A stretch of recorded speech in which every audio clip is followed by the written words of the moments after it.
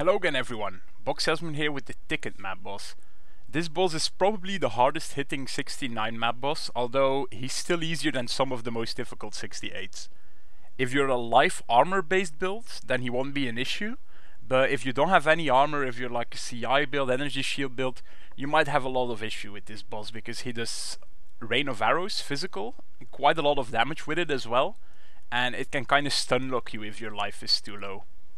For those who don't know, stuns are based on your maxed life, so the lower your life is, the more issues you might have with the stun duration.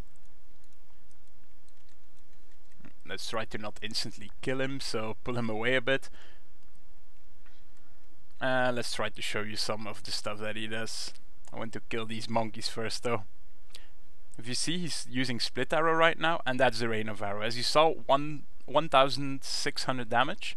That's not that much, but the problem is that he might spam it. Sometimes he suddenly does it like 4 times in a row, other times he will just only be split arrowing you, but it can be pretty dangerous. But as you can see, as long as you keep moving, you can just dodge it.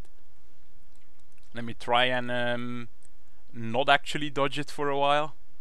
Okay, just stand in here. As you can see, he's kind of spamming it, but it's not even hitting me that much. Yeah, that was 2k damage.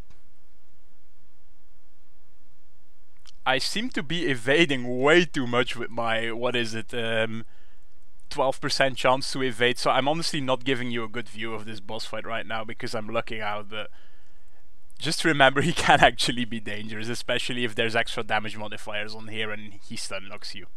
But let's kill him now.